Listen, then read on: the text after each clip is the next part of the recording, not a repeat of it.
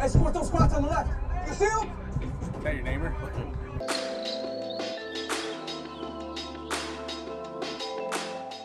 What's up, guys? Today we're going to be hanging out with Jared from REL to discuss REL's 3D theater setup. So what we have here, you hooked up the center sub, which is probably the biggest thing I've noticed. And then we've got the left and rights kind of in one. Yep. Yep. And the sub that I put in the upper front right corner. So those are with high level. And then the rear sub is the LFE. Yep. But at the same time, you've got the LFE going with high level, the front right sub. Yep. Yep. The center channel through the high level, we've got the black with the ground through the center channel output. The yellow and red go to the positive. Yep. So you gotta twist the red and yellow together, and then with the single left and right sub, we've got it grounded black on black, then red over to the left channel, the yellow over to the right channel. So this is with a class AB amp. Yep. Class AB. Yep. Good. Also with the LFE output going into the same sub. Going into the 0.1. The 0.1. Yep. Yep. And then of course regular dedicated LFE channel for the rear back channel. Yeah. So if you guys wanted to do this in your house, that's the procedure that you would take. Now if you wanted to do the dedicated left and right, it would be what?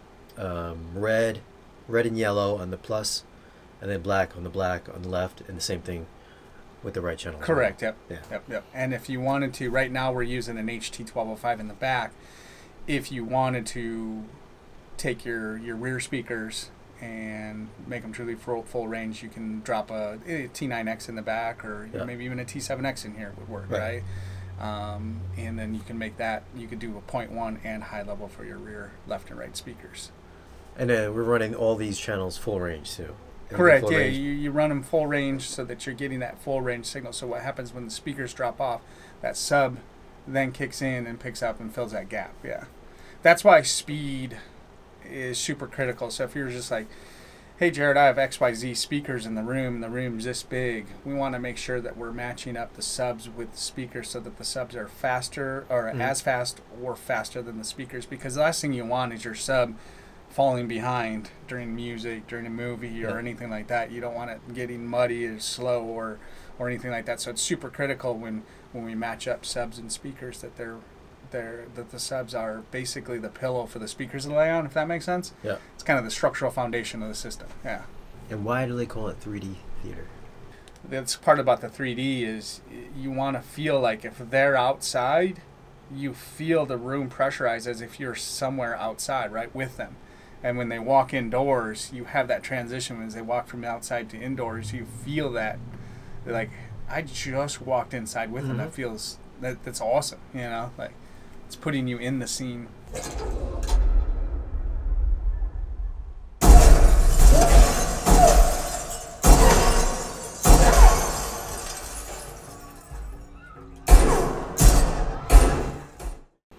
And I know a lot of people don't think there's a lot of bass in that center channel, but there's a massive amount of information going to that center channel. Yeah, yep. Especially with the gunshots, it's coming from the center. It's like boom, boom, like directly at you in your face here, and you could feel it. And when we were listening to Ready Player One, like there was some stuff in there that I hadn't heard before, and I got a couple 18s in here. These are some little baby subs. These are little what are they, 910s? Yeah. Yeah, little 10, dual 10s and a 112 in the back. And man, he's got these blended in by like ear. He did it by ear, right? Yeah. Yeah, it's correct, yeah.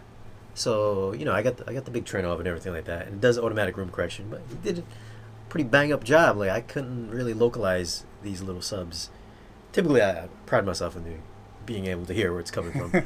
But he's got it blended in really well, and just everything was really just meshes very cohesive together all together, man. Very surprising. And that does that make sense to you too, with not being able to localize them is super important, because you just don't want that. It's like having a spotlight on you in the room, right? When you're listening to it, I want you to see, I have them turn to a point where I don't want them hot spotting in a room where you're like, oh yeah, the sub's right there. It's like, hear it. I tried to listen during that scene, was okay, am I feeling it coming from a certain area or not? Yeah. No, it's coming from right there. Yeah. I mean, and well, where it's supposed to be coming from, I should say.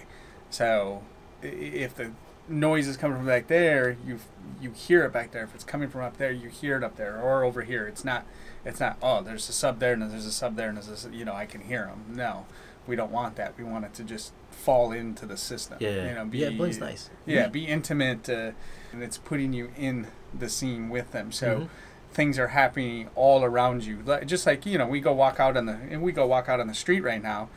As the truck drives by, it's happening right in front of you. If the truck drives behind you, it's happening right. You know what I mean? It's all around you. So it's immersing you with the sound of what the scene is trying to represent. Does that make sense?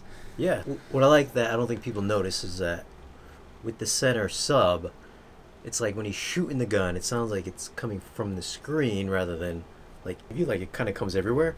Where if you have the center sub, it actually sounds like it's coming from the gun from the screen. So if there's bass in that center channel that you can get that feel straight to the chest almost. Yeah, just like I said. Yeah, exactly. Just it's coming from where it's supposed to come. So when he breaks that bottle over his head, the bottle, when it broke, hit the ground over here, and you're just like, oh wow, it just landed in front of my feet, right? Yeah, you're exactly right. So it's giving that spatial recognition, the scene details that you normally would miss. Yeah, I just think you miss that when you don't have the center sub, because it just sounds like it's a big blast of bass rather than actually coming from where you're looking at it come from. Would it be better if we had two T9s up front, left and right, dedicated for? So good question. If you're a 2-channel enthusiast and a theater enthusiast, I would recommend having a stereo pair in the front, but then continuing to still have that 0.1 in the opposite rear corner, if that makes sense. Yeah.